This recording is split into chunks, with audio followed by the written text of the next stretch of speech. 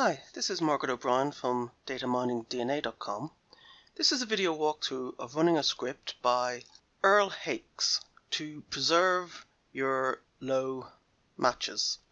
I'm going to run it using Chrome. So the first thing to do is get the script. You want to copy and paste it into Notepad or Notepad++. Don't use Word because Word can do strange things with quotation marks and it just may end up with the script not running. Now you want to change one line in this script, and that is the line at the very bottom. This distant relatives, this is the name of the group being used by Earl Haiks. You need to replace this name. If you haven't called it distant relatives, you need to replace it with whatever name of the group that you have set up to preserve your low matches. In my case, I'm using this group here, preserve low matches. And I think case matters, so just type it in exactly as how you have named it. To keep it within the quotation mark, just be very careful that you don't remove this quotation mark. Be very careful that you don't have extra lines if you've copied this in from Facebook, or that you don't remove any lines. If you get any kind of syntax error, it is probably because you've missed a line when copying it from this is the very start. This line is the start. This line is the end. As long as you see those in your script, you're probably, and nothing else, you're probably okay. So preserve low matches for me, whatever the name of your group is. And as I said, just be careful that you don't mistakenly remove a quotation mark. So the name of your group within the quotation marks. Okay, once you've made that change, you now want to open the control panel, because we're going to copy and paste this script into it to run it. You can use the function key fn function key 12. So depending on the laptop, you may just be able to click on the F12 key, but sometimes if that has a little airline symbol on it, an airplane symbol, you may need to hold down separately a function key marked fn and click on the F12. Alternatively, in Chrome, you can just right click anywhere in the browser and just choose this inspect. So the control panel opens and you will probably land on the wrong tab. You see the tabs up here. The first one is called elements. This is where you're on. This is not what you want. You want the tab called console. So just click on the console tab. This entire box here may open down the bottom of your screen. Doesn't matter how it opens. Just click on console. You can ignore all this. Just focus on the bottom window here.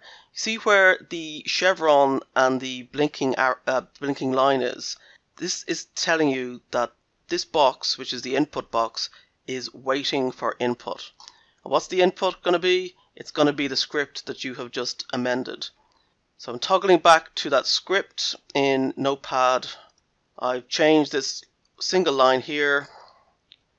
I'm going to select the entire script, Control A. I'm going to copy it, Control C, toggle back to my console window, click into the input box beside the chevron, and Control V to paste the script. Now, you've just pasted it here, you haven't ran it. In order to run, click the Enter key, and there we go. So this script is actually outputting each match one by one, so you can get a feel for the throughput, or how long it takes to do 10 or 20 matches, and just let it continue. Oh, okay. So that's stopped. Uncaught error, but it is now continuing. It's thrown another uncaught error. I'll just wait and see what happens. I'm not clicking any input, I'm not hitting enter, just waiting to see, and it has started again. Okay, it just started again without me making any kind of input. So I just go and have a cup of coffee or go for dinner, depending on how many matches you've got to go. It's just let it go through. It does seem to pause every now and then with some kind of error message here, but it restarts itself. I don't know if it's going to skip some matches. So what I'm going to do is I'm just going to let this run through and I'll verify it when it's done.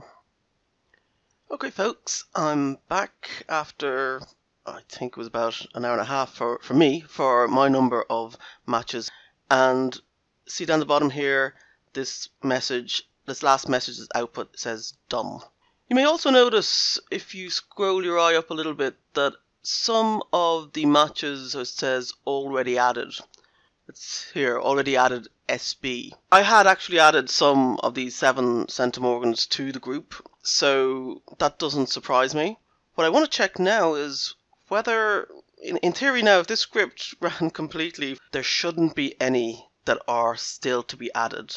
And the way to check that, I think, is to run the script again. I'm just going to close out the console. I'll refresh my screen. Okay. So I was getting slightly worried there, but that's okay. These are, now I'm seeing the pink icon, which is my particular group. What I'm going to do is I'm going to run the script again and see if it picks up new matches. Close down Chrome entirely, and I'll open Chrome again. So this is a new instance of Chrome. Right click, I'm going to run the script again. Go to the console. I've landed on the elements. Go to the console. Control A, Control C, Control V. Click enter. It all seems to be already added. I'm just watching it by eye. It's got to done, and I didn't see it have to add a single match into the group. So on that basis, I'm satisfied that it worked. Okay, so if you've got here from the Facebook group, I think you probably know the background. But if you don't know the full details of this, I'll put a link in the description below to the blog. There's a sticky at the top left, which is an article on the background of what Ancestry have decided to do and some of the approaches that you can take to mitigate it.